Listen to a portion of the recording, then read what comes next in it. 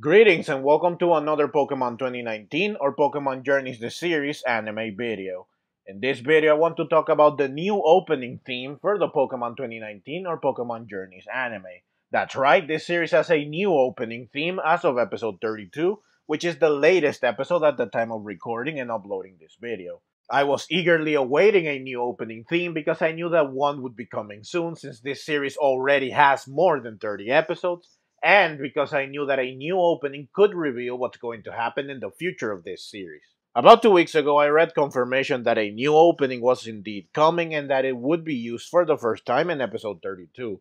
So I was very much looking forward to watching episode 32 just so that I could see the new opening, and I was not disappointed. The new opening features some very exciting things, so let's check it out. Now, before I talk about what the new opening showed, I want to talk about the song itself, because while I say that it is a new opening, it is still technically the same song, 1, 2, 3. The difference is that it is performed by different people. Back when this series began, it was announced that this would be the case, that different people would perform 1, 2, 3 while giving it their own spin. The 1, 2, 3 that was used in episodes 1 through 31 is performed by the group After the Rain, while the new 1, 2, 3 is performed by Takanori Nishikawa, better known as TM Revolution, and Kirisho from the band Golden Bomber. So this new opening could be considered as version 2 of the original as far as the song goes. Personally, I do like the original more, though they are both great. I probably like the first version more because I have heard it the most. Once I hear the new one a few more times, it will be a more even comparison. The visual part of the opening, on the other hand, is completely new, and that is what the rest of the video will focus on. So, the first thing I want to talk about is legendary Pokemon. There's a segment in the opening where Ash and Go look at the screen that is in Sakuragi or Ceres Institute. This screen shows several legendary Pokemon in their respective groups with their respective regions behind them. So these legendary Pokemon are essentially representing their respective regions. It could be that this is all they are doing. They are symbolizing each region since this series is all about traveling to every region. But I think that this could mean that each of these legendary Pokemon will have episodes dedicated to them. This series already had episodes about Lugia and Ho-Oh, who appear on the screen to represent the Johto region. This series has also had episodes centered on mythical Pokemon like Celebi, so it is very much possible that more legendary and mythical Pokemon could receive episodes that center around them. These episodes would speak about the myths and legends surrounding the legendary Pokemon as well as their significance to their respective region. I think that these episodes would be pretty cool. Sassian and Samacent are definitely going to receive this treatment since they represent the latest generation of games, and especially because the anime will feature the Darkest Day, but more on that later. It's worth noting that a later segment shows Go, who takes a Pokeball, and said Pokeball shoots out a lightning bolt that turns into Zapdos, and then Articuno and Moltres also show up. The three of them also show up in the previously discussed segment to represent the Kanto region. Now you could say that maybe Go will catch Zapdos since it comes out of the Pokeball Go had, but I feel that this is probably a stretch. I feel that this recurring appearance of the legendary bird trio indicates that they will probably appear in this series at some point. This prominence in the opening could also be because the three of them will be getting new Galar forms in the upcoming Pokemon Sword and Shield expansion, the Crown Tundra. Perhaps we will even get an episode where the Kanto and Galarian forms meet, which would be very cool indeed. Next up, we have Ash's party. His current party shows up running forth together. It's great to see them all together, and I love that Farfetch'd is flying on Dragonite's back, like a knight with its trusty steed. I was hoping that a segment like this would reveal what else Ash would catch in this series, that it would reveal what he will catch next. I almost delayed my previous video for this reason because I wanted to include what the opening revealed in that video. At first I was disappointed because nothing of the sort was shown, but the opening was just too fast and I could not catch it on my first watch. Upon closer inspection, I realized that an Aerodactyl shows up, it dodges Pikachu's Thunderbolt, and it seems like Ash's party is charging towards it. My first thought was, could Ash catch Aerodactyl? Is this what is being hinted at by Aerodactyl's appearance? Looking at these images, which I showed in my previous video, I think that the last unknown Pokemon could be Aerodactyl. I think that a fossil Pokemon is worth keeping secret. Aerodactyl does share some similarities with Dragonite and Gengar. They are old Generation 1 Pokemon that Ash has seen several times throughout his journeys. More specifically, he ran into them during his travels through the Kanto region, but he did not catch any of them. In Aerodactyl's case, Ash ran into one in the episode Attack of the Prehistoric Pokemon. In this episode, the Aerodactyl took Ash and it flew away with him. It also mocked Ash's Charmeleon, which is what ultimately led to its evolution into Charizard. In the end, this Aerodactyl was put to sleep by Jigglypuff and it was sealed deep into the earth. I do think that Ash could catch Aerodactyl and it would be an awesome addition to his team. Now, Aerodactyl appears to be charging Ash's team from the opposite direction. Go shows up later from the same direction alongside Sobble and Raboot. Gengar has a Shadow Ball in its hands and it looks like it's going to attack Sobble for whatever reason. It could be that Gengar is just being the mischievous prankster it's known for, or this could be hinting at a battle between Ash and Go. I guess it's possible, but Go still shows no interest in battling, so it's probably unlikely. Sobble vanishes in fear of Gengar and Raboot steps in to launch an Ember at Gengar. It's possible that Aerodactyl is charging forward from Go's direction, meaning that Go could be the one to catch it. Though Aerodactyl does seem to be between Ash and Go, with both trainers charging towards it. Pikachu even attacks it, so perhaps this indicates that they both want to catch Aerodactyl, and they might battle for the right to catch it as a result, like when Ash fought Misty over Totodile. This would explain why Gengar was ready to attack Sobble and why Raboot fights back. In any case, Aerodactyl would not show up in the opening just because, so an Aerodactyl will probably appear in a future episode, and either Ash or Go will catch it. Of course, I hope that Ash will be the one to catch it. There is another shot of Ash's team, but this time Mr. Mime is included as well. I have mentioned before that there is evidence that suggests that Mr. Mime is part of Ash's team, but there is also evidence to suggest it's not. Regardless, Mr. Mime appearing with Ash's team here is not unusual. What is unusual is that Yamper is also here with Ash's team, which is curious. Why is Yamper here? Yamper appears earlier in the opening with Koharu or Chloe, which does make sense, but then it appears here again with Ash and his team.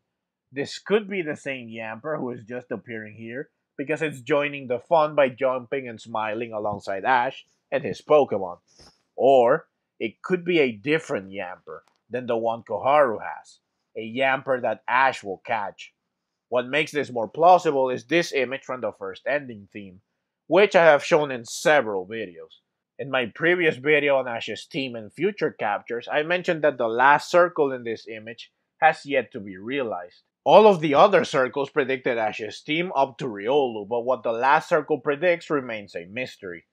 Yamper appears on this last circle, so could it be that this circle has been predicting that Ash would catch Yamper?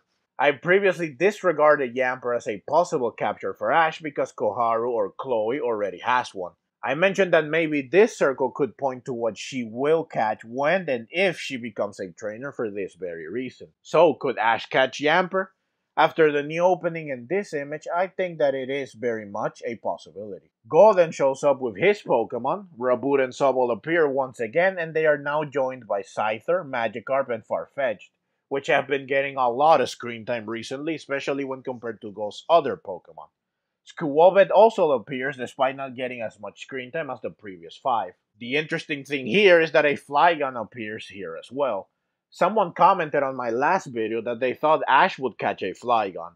I wondered why they thought this, and I figured it was probably because an image leaked that suggested that a Flygon would appear in the anime soon. So when I saw this segment, the first thing I thought was, oh, there's the Flygon, but Go will catch it instead of Ash, a fact a lot of people have pointed out in response to that previously mentioned comment. I really liked the idea of Ash catching a Flygon, but I guess it was never meant to be. So Go will be catching a Flygon in the future. More specifically, Go will catch Flygon in episode 36, which is currently listed as Ash and Go crawl up from the sand tomb. There is one final shot of Ash's team that is devoid of Yamper and Mr. Mime, as well as a final shot of Go and his team that features Raboot, Sobble, Scyther, Flygon, and Heracross. So Go will catch a Heracross as well, and he will catch it in episode 33, since a Heracross is featured quite prominently in the preview for episode 33. This episode is, at the time of recording and uploading, the next episode to air. Neither Aerodactyl nor Yamper show up here in the end. Next up, we have these pictures of Ash, Go, their Pokemon, Raihan and Leon. At first, I wondered, when did this happen? When did Ash and Go take these pictures? Because it definitely did not happen on screen. Ash and Go watched the battle between Leon and Raihan in episode 27. Ash talked to Leon briefly, and after that, Leon and Raihan were not seen again. I noticed that Sobble appears in the picture, so these pictures could only have been taken after episode 28. So I thought that they were probably taken off screen between episodes 28 and 29. However, there is a segment in the opening of Leon and Raihan battling each other, and it does not appear to be the same battle from episode 27, especially considering that they are on opposite sides of the battlefield. So I think that Leon and Raihan will have a rematch in the future.